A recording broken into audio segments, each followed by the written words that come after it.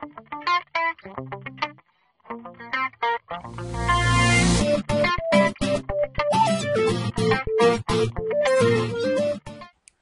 this video, we're going to look at the edit box, the text area, and the combo box. Now, for some of the items that we're going to start looking at from here on out, they have certain features that you'll be able to use. They also have extra features that you could use if you did some back-end programming, and that's a little bit beyond what we do in Year 7. So for some of these items, we actually won't be using them to their full potential, but you still can use the basic features of them. So to start with, I'm going to use the edit box, which I will find on the right-hand side of my toolbar. I'm going to click on that, and I'm going to click and drag it to my page. I'm going to make it a decent size. Now to edit that, as always, I right click and go to Object Properties. Now I can give it a name, and the name would be what I could talk to with this item if I was to do some programming, and we'll see that pop up a lot. The initial value means what will already be in there when we open the page. So if I leave this blank, that box will remain blank when we look at the page. However, I could set some text in here that will show up straight away. So I'm going to say this text will appear. I can set a maximum length that can be typed into this box. So if I want it to be unlimited, I'll leave it at 0. If I only want, let's say, 50 characters, I could type in 50.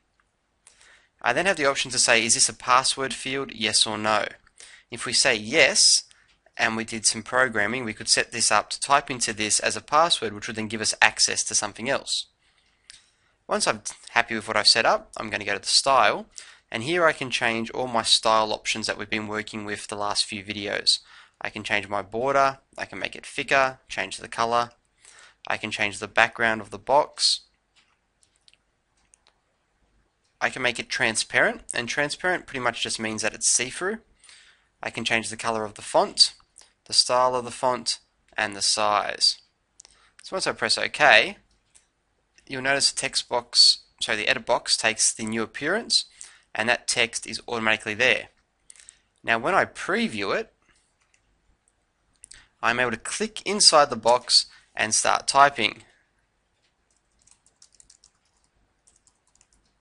And I could keep typing until, as you can see, it's not moving anymore. I'm still typing, but I've hit my 50 characters, so it will no longer allow me to type. I can edit that box, I can delete everything if I want, and I can start again. So the edit box will allow me to have a little small area there that I can type into. The next one is the text area. Click and drag, right click, Object Properties. Once again, I can give it a name and the initial value. So what will it see as I just click on it? The style, once again, you can change types and colors. This is all the same as before. I'll make this one transparent, and I still want to make a bit of a border. So my box here, as you can see, has a vertical scroll bar, which means I can type lots of text in this. I'm going to preview, and I will begin typing.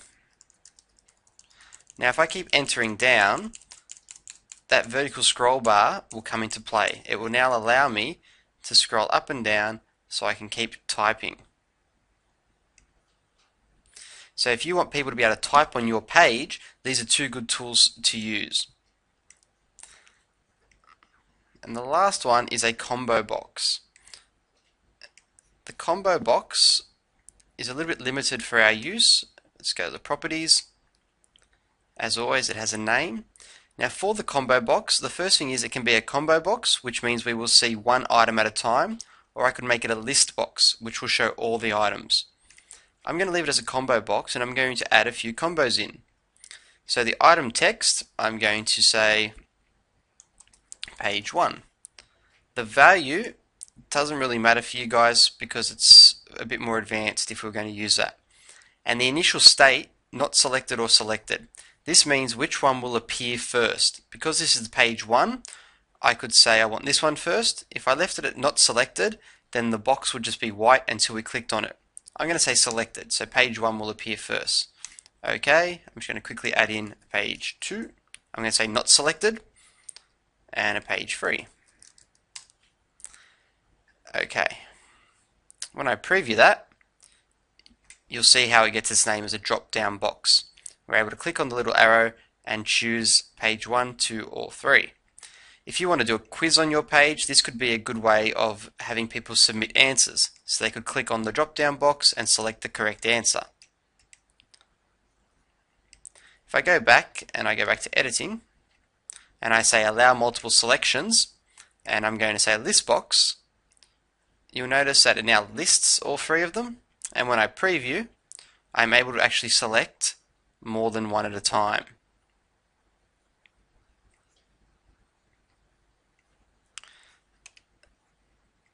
And the last thing is, once again, the style. We can put an image in the background, we could change the color, and we've got our font colors and styles as well. So you can edit that to look however you want. These 3 items are all about giving interactivity to your user. So having them being able to use your site. If you're going to do quizzes, forms, you want people to be able to type messages to you, these are the tools that you should be using.